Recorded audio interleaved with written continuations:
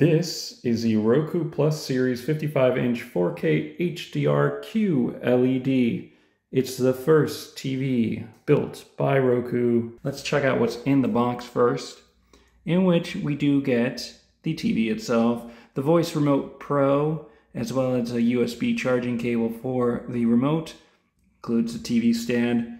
You'll need your internet, wireless or wired router, as well as a screwdriver. So here are the tech specs on the side of the box. Picture quality is 4K HDR 10+ Dolby Vision QLED display. Panel backlight is full array local dimming. Refresh is 60 Hz. Audio is Dolby Atmos. The connectivity is Ethernet, Wi-Fi 6, Bluetooth 5.2. It's got 4 HDMI inputs, 1 antenna/cable input, composite input, USB input, and a digital audio output and headphone output. So at the very top, we do have the remote control and one of the stand pieces.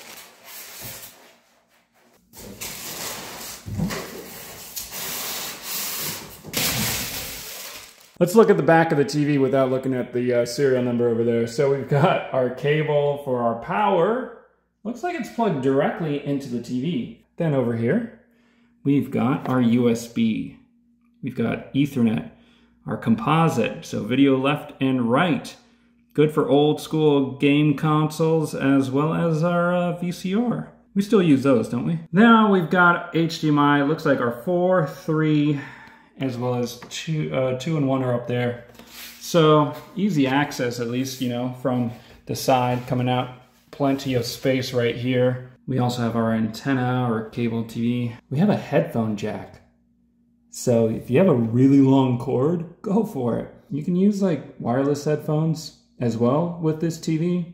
If it's not with the TV directly, you can use it with the Roku mobile app. There's also optical. So if we want to use our sound bar, we could plug it in straight there, or the HDMI eARC. So we've got our stand right here, and the screws ready to go in. So you just put it at the bottom, slide it all into place. So taking this power cord off, you just kind of go like that. Get this all the way out.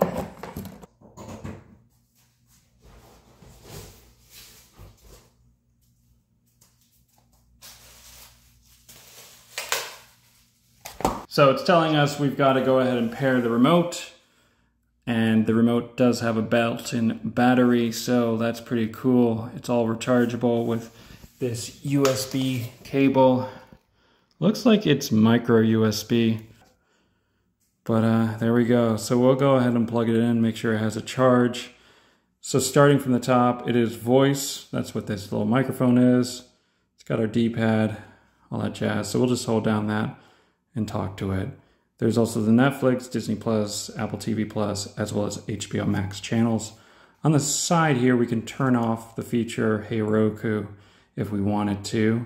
So it's no longer listening to us all the time, or activate it by turning it on.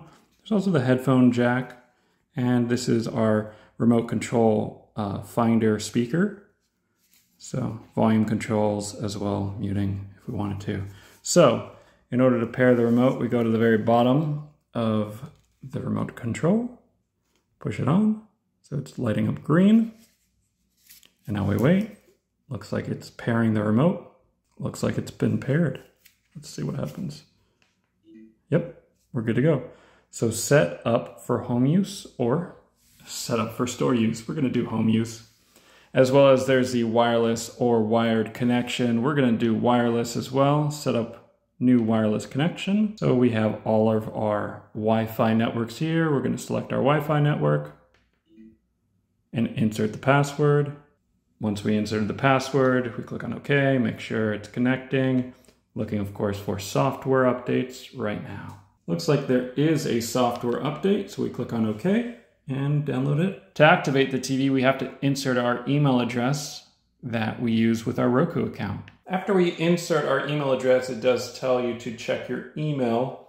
This is what the email looks like, so we're going to click on Activate. So going on Roku's website, it does ask us, what do you want the device name to be, as well as what room I'm going to click on Office, click on Continue. Now it's asking us, do I pay for cable or satellite TV? I'll click on No.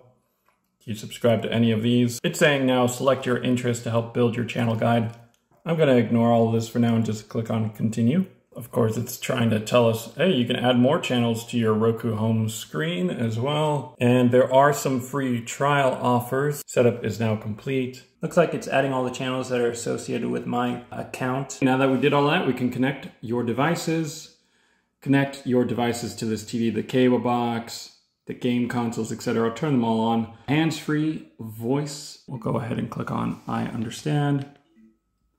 Tips so you can speak toward the remote, not the TV. So we're all done. Let's get you streaming. Get to know your new Roku TV. Let's just try Hey Roku. Hey Roku. You listen to me. Yeah, listen to me. I mean, it's a good movie, right? This is important, understanding our wireless connection, because this is supposed to be Wi-Fi 6. It says 252 megabits per second is the internet download speed. So let's go to TV picture settings. There's the TV brightness, which is currently set to auto. There's the Dolby Vision notification, which is set to on. You can adjust the TV brightness a little bit. So this is a Dolby Vision video. I want to click on resume, and you'll see the Dolby Vision notification there it is. So if you have a lot of light coming on through, you'll have a lot being reflected. While you're watching your show, you can click on the start button, get all your TV settings. So there's sleeper time, picture settings, sound settings, wireless headphones, accessibility and captions, as well as picture off. So the sleep timer, you can set for however much time you want. The picture settings, there's TV brightness. So this is on auto. There's darker, there's dark, normal, bright, brighter, or just on auto. Then there's also picture mode, Dolby Vision Dark. So right now we're in Dolby Vision Dark. There's Dolby Vision Normal, as well as Dolby Vision Bright. I mean, that's pretty significant. Just brighten up the screen if you want. But again, so this is specifically for Dolby Vision content. There's also picture size. So we can auto detect and show the best picture size. Auto, direct, normal, stretch. So change it up. There's local dimming, and right now we have it on high. So if we go to off, you can see how the picture kind of comes back to life. There's also low, medium, and high. Micro contrast, we turn on low, medium, high. Yeah, I'm not really seeing anything happening. Then there's dynamic contrast, which is not available. And you can set the color temperature to warm and cool, or just normal. Then you can reset your settings. And you can apply these settings to all inputs if you want. You can also fine tune the picture, and this is where you can actually go on in and adjust the brightness if we wanted to, like a normal TV, turning it up all the way. That looks great, doesn't it? There's backlight, brightness, contrast, sharp, color, tint. As far as the sound settings, we've got our sound mode currently as standard. There's dialogue, movie, music, and night, as well as the virtual surround. This is on right now with Dolby Atmos, or you could turn it off, or you could say on for all. Then there's volume leveling, which is currently off, or you could turn that on. Or there's dialogue enhancer, which is currently on. You can also turn that off. There's bass and treble. Like, look how bright and vivid the menu is compared to that show. Sheesh. I mean, the blacks are very black. That's really nice. That looks great. There is a button right underneath here. Let's go ahead and push it, see what happens. Oh, it looks like that activates our inputs. So if you ever want to just switch the inputs, looks like you can do a bunch of features here by just pushing right underneath. If we hold it down, our TV does turn off. And if we hit it again, TV turns back on. Now we get to compare my OLED. This is a 55-inch Sony one from about 2018. This is the brand new Roku TV that we're talking about. Both are on max brightness right now. So you can see the bottom one is much brighter. mainly because it's not an OLED, and also OLED technology has improved over the years as well, so maybe newer ones might be slightly brighter. As we look to the edge, you can see that it kind of fades. It loses some of that color. It looks a little bit more white. It's really straight on that we see the vivid, bright colors. Being that this is OLED, it looks pretty crystal clear no matter what angle you're looking at. Picture settings for Dolby Vision right now we're set to dark. I can go to normal, as well as there's bright as well. So dark, normal, and bright. I mean, it's significantly brighter overall. So that is kind of nice. It's something to think about if you're in very bright areas of your house. So my OLED is connected to my Roku Smart Soundbar. The Smart Soundbar gave me a speed test of 101 megabits per second, which is good. But the Roku TV gave me 253. That's because it's on Wi-Fi 6. I think that's on Wi-Fi 5. So specifically for audio, oh, ET just got abducted. Oops. Of course, if you want the best audio for your Roku TV, you're going to want to pick up a Roku soundbar, but not any soundbar. Pick up the Roku TV wireless soundbar. You'll just plug it into your power outlet and it'll wirelessly connect to your Roku TV. That way you can get all the great audio coming in. I think it's a 2-channel system. You can also connect the Roku TV wireless speakers, and that allows for left and right if you want behind you, as well as there's the Roku subwoofer. So specifically for audio purposes, this system is so easy to enhance that I'm not totally worried about, oh, it doesn't have that great of bass, because just connecting those audio devices is so simple and easy, anyone can do it. Well, just how simple is it? I just happen to have the subwoofer right here. Oh, look at this. So you can't set up the subwoofer unless you have wireless speakers or a wireless soundbar connected first. So let's go ahead and connect my wireless speakers then. I plugged in the Roku wireless speakers over there and over there. So we're going to connect the wireless speakers, click on continue, continue, and it's searching for wireless speakers 1 of 2. That sounds like it's coming from the right speaker. So we're going to click on the right speaker. Got it. That's correct. That was on my left. And did I hear the subwoofer? That's correct. Fast TV start is turned on. Sure, continue. All done.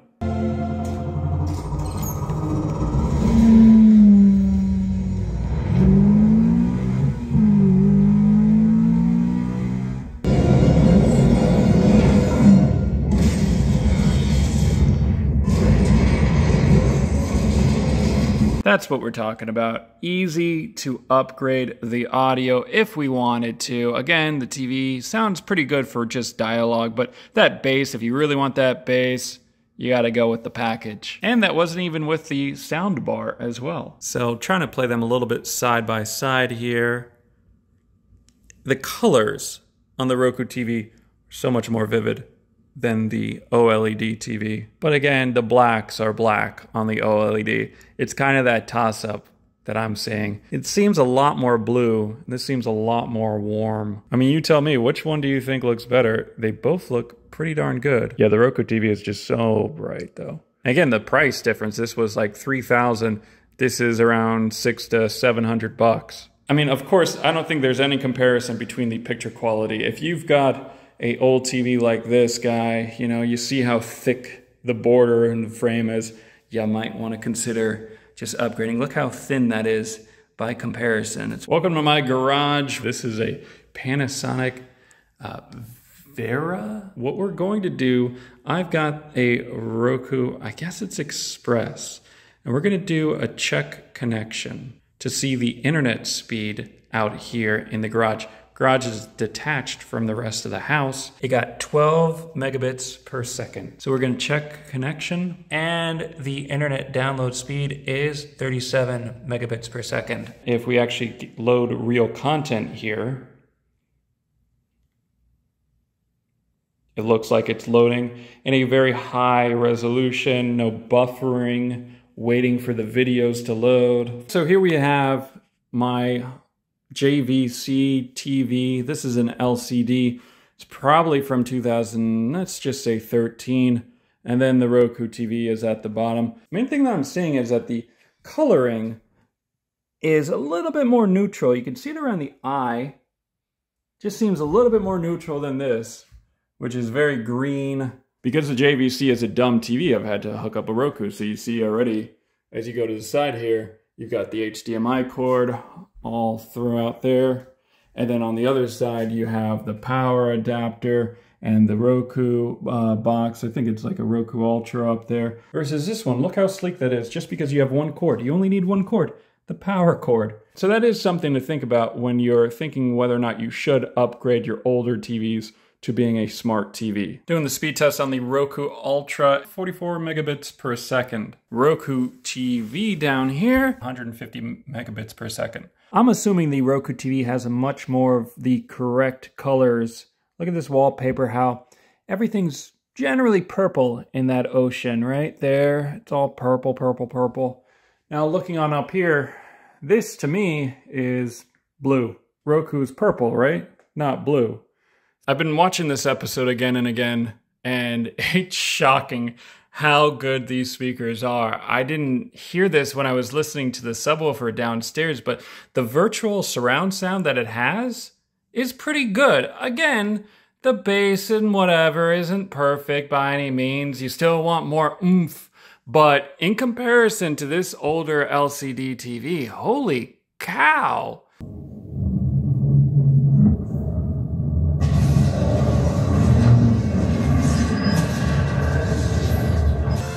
Back online. Forge, cut it. Stay inside.